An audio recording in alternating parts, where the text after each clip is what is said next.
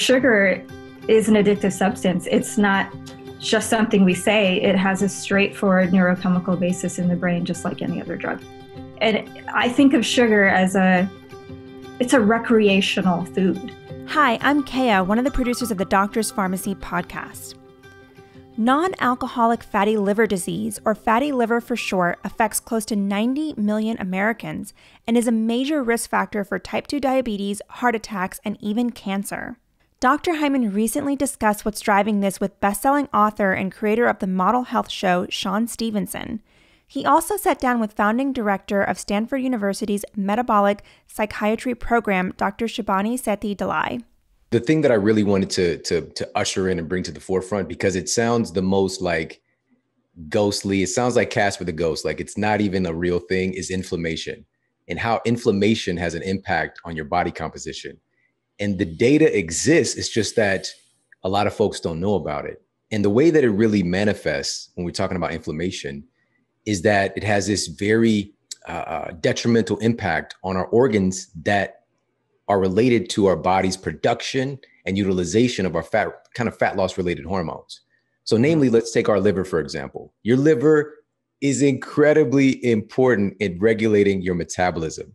You know, when we're talking about a relationship with how it manages insulin, even the production of fat takes place in your liver too. The storing of glycogen can take place in your liver. You know, if your body's overburdened by glucose, your liver can literally convert that into fat right there on the spot. And so if something is damaging your liver, it's going to inherently damage your endocrine system and your process of metabolism. So inflammation, and I've just kind of shared some of the data in the book, damaging your liver. And this is one of the most fast growing issues in our country is non-alcoholic fatty liver disease.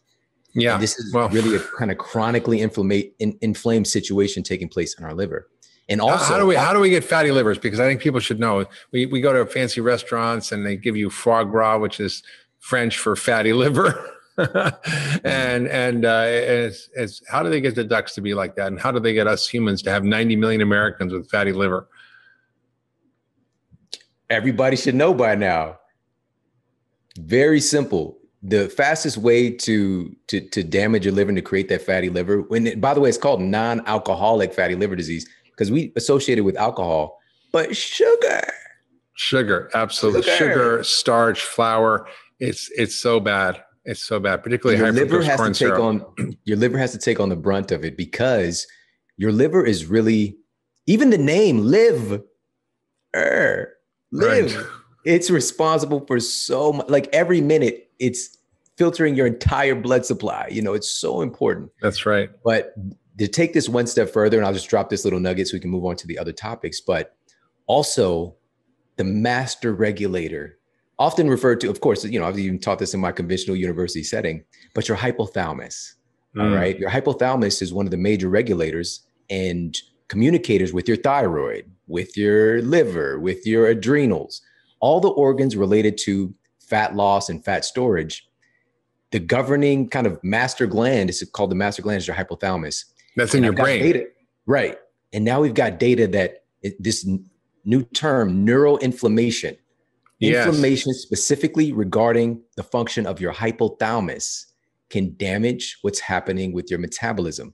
But nobody's talking about that in these cookie cutter diets, that you need to address the inflammation in your brain in order for you to lose weight, right? So these are all, and the beautiful part is it's possible.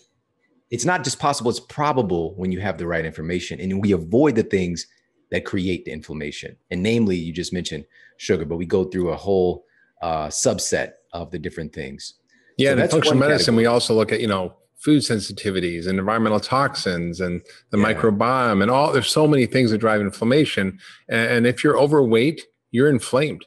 And for those listening, you know, think, oh, you know, I'm a few pounds overweight, a little extra belly fat, you know, maybe I need to lose 10, 20 pounds, or maybe you're more overweight or obese.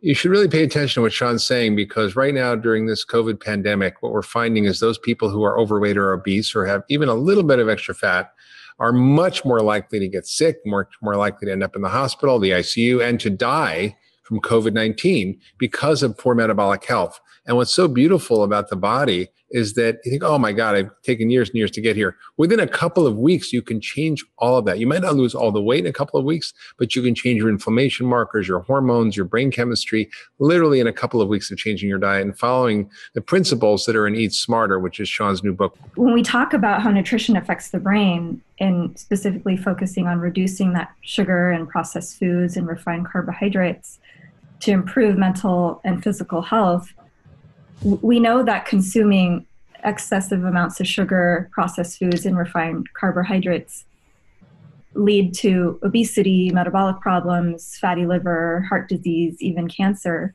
There is evidence for this. And the body is really one whole system. And what happens in the body also affects the brain. The brain has a delicate balance of neurotransmitters or chemical messengers. With more sugar and processed foods, these levels really become unbalanced and they're significantly off. So I'm talking about... So wait, so your brain chemistry gets screwed up when you eat processed food and sugar, is what you're saying?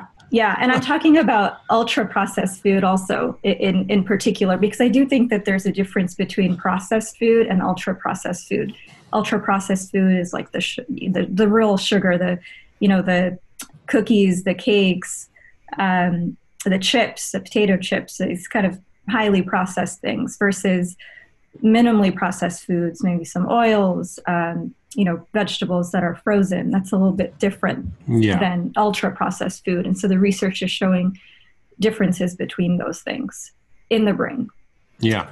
And you need the right raw ingredients for chemical reactions to occur in the brain and elsewhere, like vitamins and minerals and nutrients. You need proper functioning, of the brain. You need proper speed of transmitting signals. Your brain is composed of electrical cells, and it's a complicated web of signaling molecules. Those cells need fat to develop and to function properly. So you need those omega-3s in your diet. And if you eat sugar and ultra-processed foods, the chances are that you're likely not getting those important nutrients, those vitamins and minerals for those important reactions that you need, nor are you absorbing them. The most people with metabolic dysfunction actually have nutritional deficiencies and are malnourished. They're looking in all the wrong places for the nutrients. They eat more and more food. And I think a study from Kevin Hall and others showed that if you let people eat as much as they want and you give them ultra-processed food versus whole foods, they'll eat about 500 calories more a day of ultra-processed food because they'll keep eating and they're hungry and they keep driving. And you talk a lot about that in your work, about the biology of what these do to your brain in terms of dopamine and the addiction reward pathways in the brain that make you literally become addicted to these compounds and how that affects you. Right. So the rates of obesity and binge eating and addictive-like eating are rising alongside the increasing dominance of ultra-processed foods in the modern food environment. And there are several mechanisms as to how this works, some which act directly on the brain and some that indirectly act through hormonal signaling. So our body is very complicated and the brain is connected to the body. And we used to learn in medical school that you have this blood-brain barrier that nothing can get across it. But that's not, it's like the Berlin Wall, but in reality, it does leak, right? And there are things that do cross. And it's more like a coffee filter, it's a sieve. Right. So ultra-processed food and sugar decrease our dopamine receptors and make us eat more compulsively. Much like addictive drugs, the highly processed foods, they trigger dopamine reward pathways and they invoke addictive-like behaviors, which have been well documented and include intense cravings, it includes feelings of withdrawal when cutting down on ultra-processed food, continuing to eat these things despite knowing the adverse consequences to it, and repeated attempts to try to quit, right? I'm describing addiction here, basically. Yeah. And the consumption of larger quantities over time than intended.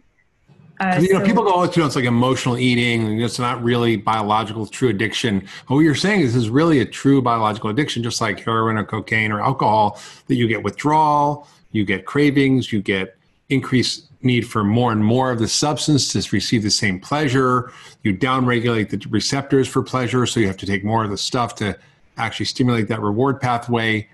And it's really this vicious cycle that people get into, and then they blame themselves and they feel guilty, for doing it, and they think they just have no willpower. But you're saying it's much bigger than that.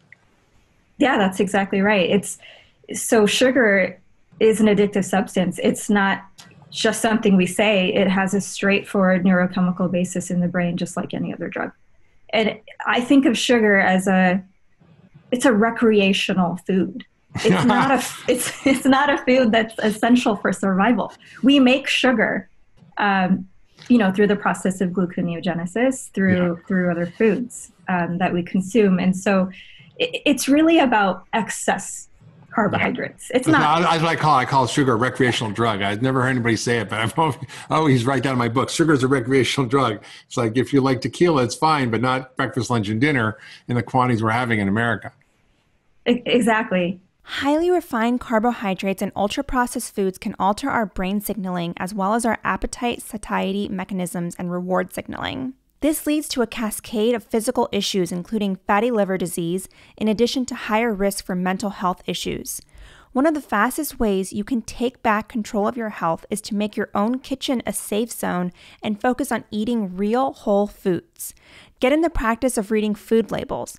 Always avoid foods with high fructose corn syrup and other ingredients you can't pronounce and would never have in your own kitchen cabinet. Dr. Hyman says before you eat something, ask yourself, who made this, man or nature? If nature made it, eat it. If man made it, leave it. Finally, focus on feeding yourself lots of colorful plant foods and high-quality fats and protein at every meal. If you'd like to learn more about anything you heard today, I encourage you to check out Dr. Hyman's full-length conversations with Shawn Stevenson and Dr. Shebani Sethi Dalai. If you enjoyed this episode, please consider sharing it with a friend and leaving us a review below. Thanks for tuning in.